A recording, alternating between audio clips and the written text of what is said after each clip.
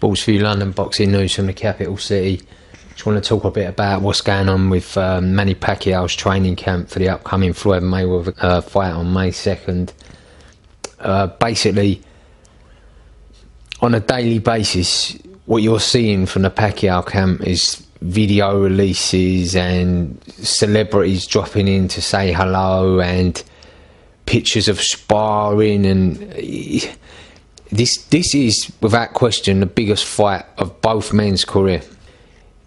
Personally, don't think that you need to be seeing that those, you know, it's not a fight where everything needs to be documented. You know, you have your, you know, your 24/7s going on. That's just how it is. You know, that's part of the contract. But they're released in snippets and they're released close to the fight. This far out, when you're preparing, you just starting to, you know, get your weight down and spar, and you need to be focused on one thing. You do not need to be worrying about, you know, the likes of Robert Duvall and God knows who coming in, you know, for a photo. That can all be done after the fight. You know, I personally think that it's a massive thing, will benefit Manny Pacquiao massively if he is kept out of the limelight, taken, without a shadow of a doubt, he has to be taken out of the wildcard gym. That's a fact. Freddie Roach needs to do that.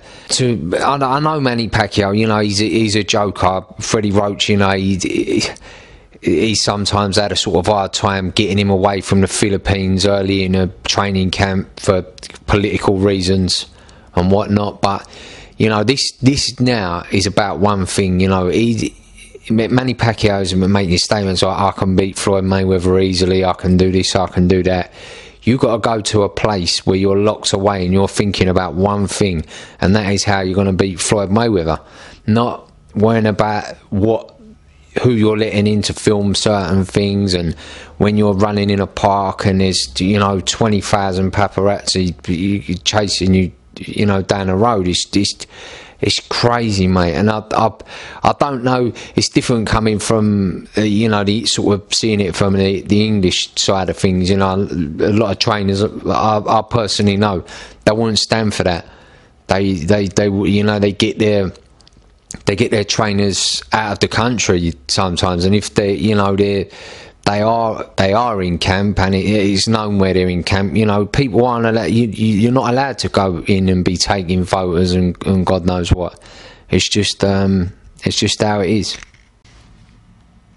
And by the way, I'm in no way, shape or form criticising Freddie Roach. You know, I think he's an unbelievable trainer and tactician, and he knows the game inside out. But you just can't help thinking that now, obviously Pacquiao coming towards the end of his career, and this is, you know, what will you be remembered for? Will you be remembered in there going in against Floyd Mayweather and coming up short and running out of ideas like let's face it, most of his opponents have. You know, everyone goes in there thinking they know how to beat Floyd Mayweather, but when they actually get in there, it's a different story, mate. You know, his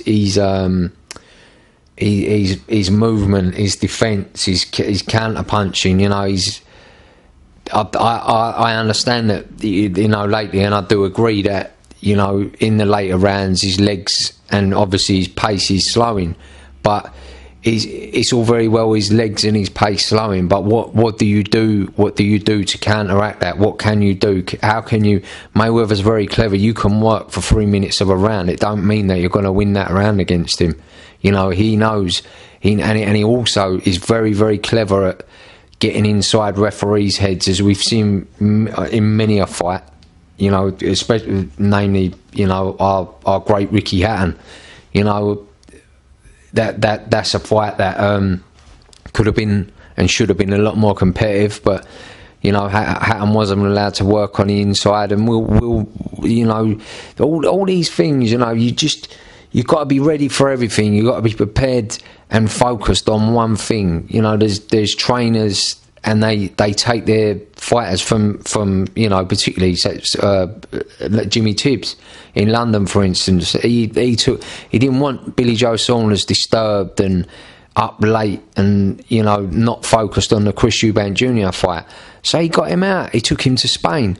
And I'll tell you something, the benefit of Billy Joe Saunders looked, you know, amazing in his fight against Chris Eubank Jr. He came back and he was rested. His nutrition, his diet, everything was spot on, because it could be, and everything was monitored. There was no going away and doing this and doing that. And I just feel that it will make a difference. It will make a difference. Get yourself in a training camp. Get who you need around you, not all these hangers on that have nothing to do with the daily running of the camp. Let's have it right. You can't be walking around with 15, 20 people. You know, what can they do in camp? You know, we go to gyms, you know, over here, and there's, you know, there's a trainer, maybe an assistant. You know, you don't need 15, 20 people following you around to you know, tell you that you look good, or you know, you're doing well. These things are, you know, in my opinion, you need to cut loose from anything that is not needed. Get Mr. Mayweather's picture on a wall and focus, because I tell you now, Floyd Mayweather is without question an expert at completing the task in hand. He knows Pacquiao is a southpaw. He knows he is quick-handed. He knows everything he needs to know about him, and that's, you know, that could be the difference. You know, the focus of Floyd Mayweather. You know, when people are sleeping and he's out running, and, you know, basically the long and short of it is, get Manny Pacquiao isolated, away from people, away from cameras, away from reporters. You have your press days nearer the fight.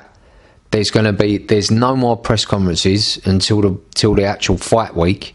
So that is when you need to be worrying about those things. When all the sparring, when all the hard work, when all the training's been done. Not now.